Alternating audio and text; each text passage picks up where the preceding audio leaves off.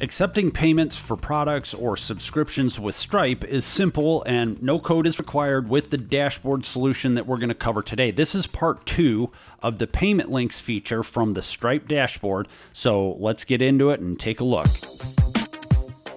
If you have a small e-commerce business that requires simple billing procedures in the sense that you have a small number of products or SKUs, then this payment link system could work really well for you. As I mentioned in the companion video or the first part of this Stripe payment links video, once the payment is created, you can text, email, direct message, post the links on your website, post the links on social media and so forth, and even create a QR code for your payment link. And there's no need to configure an e-commerce website or a website at all for that matter. You can use this payment link feature entirely independent of a website itself. So the links can be used to give to your customers to choose what they pay, and they can also be used to sell products, services, and subscriptions. And that's what we're going to cover in today's video. So check the links in the description for the first part of the video. On with the content of today's video. From the dashboard, find the payment link option, click the drop-down menu, or use the hotkeys of C and L. The link creation page launches with a preview screen showing you what your payment will look like for your customers, and it's over here on the right hand side. So choose the products or subscriptions option from the drop down menu, and after choosing that option, your next option is to find your existing product that you want to build your payment page around, or if you haven't created that product yet, click the add new product option. If you add a new product right here, a light box pops up with all the necessary options to customize your product, such as the name, an optional description, an optional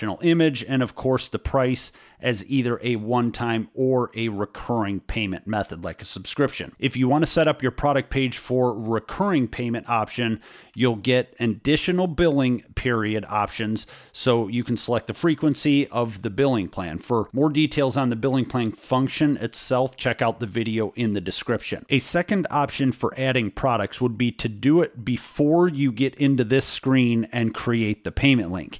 In order to do that, from the products tab of the main dashboard menu, just click the add product and configure it as needed. That way, when you go to build your payment link, your previously added product will automatically show up for you in the drop-down menu list, and you can just click on it and add it. It's a lot easier. And as you can see, if you have the product image, it really enhances the appearance of the page as shown in the preview screen over on the right. You have an option to pre-select the quantity, which of course fixes the price for your customer. Like for example, if you're selling 2 t-shirts at $25 a piece, the price is going to get set at $50 for that payment link page, and it cannot be changed by your customer. They must buy 2 shirts at a time unless you give them this option right here, which is to update the quantity themselves. You can still retain control of how many shirts any given customer can buy at one given time. So you do have that option when building the page. It's just a matter of which options you click on to allow your customers to change. If you want to add a second product, just click to do so and select from your list and rinse and repeat. Next is the option to select customers' addresses and to require a phone number. If you require an address, you'll be asked to specify billing and or shipping to be collected. And if you're shipping an item like a t-shirt in our example, you'll choose the countries that you're willing to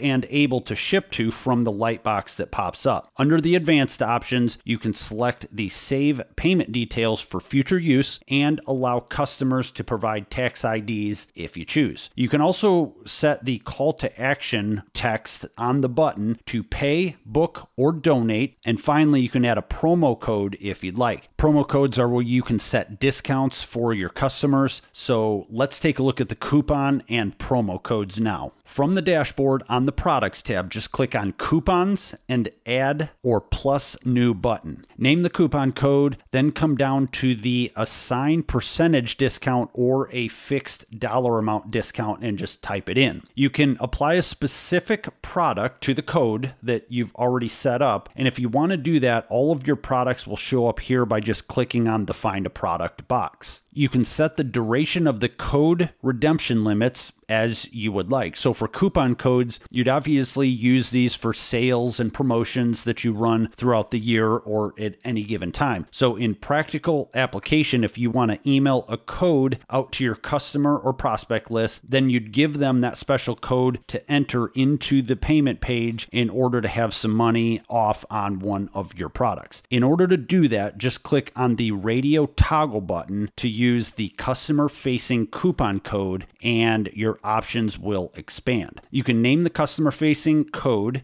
and to be clear, this is the code, once again, that the customer actually types into the payment page, so it's not preset, but you've set up this coupon code and given that code in an email or some other way to your customers, then they type it into this payment page to receive their discount. There's 5 qualifiers for the code that you can set, including first-time user, limiting certain customers, number of times the code can be used, a date expiration, and a minimum dollar amount per order. Each of these qualifiers could be used for a specific and unique situation in your business that you can decide and use obviously according to how you run your promotions and how you run your business in general. Before you click on the next page, just like in part 1 of this video series, you can customize the confirmation page that your customers see. The options are a standard default message with a customized text-based message that you can type in, like a thank you message, or you can choose the don't show confirmation page, and by typing a URL in here, the customer will be redirected to a page that you specify right here. So if you have a thank you video or something that you want your customers to see after they've made a purchase from you, you can just type it into the URL of the page right here, and Stripe will point the customer to that page after they've completed their purchase. After the confirmation page, just click the next button, and you're going to be asked if you want to split the payment with a connected account. Again, we're not covering connected accounts, so check the links in the description if you want to learn more about what those are and how to use them. We're going to leave that box unchecked, and we'll move on to the final step, which is to click the create link, and your page is built. Once you've done that, you can just copy the link and immediately start sharing your link with your audience. This is also the details page where it shows you the details of the page that you just created, and if you want to change anything like the name of the page or add a note or edit, deactivate the page, whatever it may be, you can click into the details of the page here and make your changes as needed. So this is what the live page looks like, the one that we just built, and it will be linked in the description if you'd like to take a look at it. Since I've done other videos on payment page software like this, just a quick reminder that we have a links page on the website, which is a resource page. You can click and view different payment pages that showcase Stripe and other payment page softwares that allow you to set up pages like this. So feel free to click over there and check those out if you'd like. As I mentioned, you can text and email, otherwise send this link out directly to your customers. So as long as this payment link is in your Stripe account, it's going to be ready and able to receive payments from your customers as long as you have it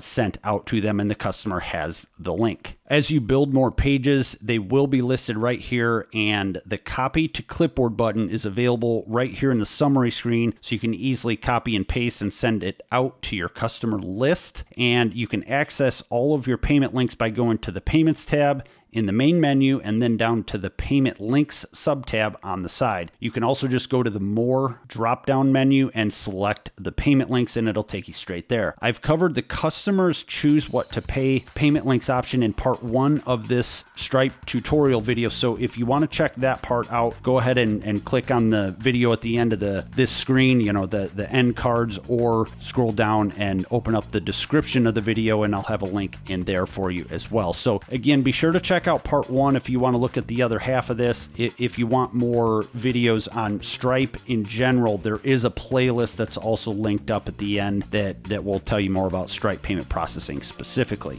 And if you learned something new, be sure to hit the subscribe button, give me a thumbs up, and comment below if you have questions about Stripe or anything related to the content of this video or anything related to the topic of collecting payments at your business. That's all for now. I'm Brian Manning, and I'll see you on the next one.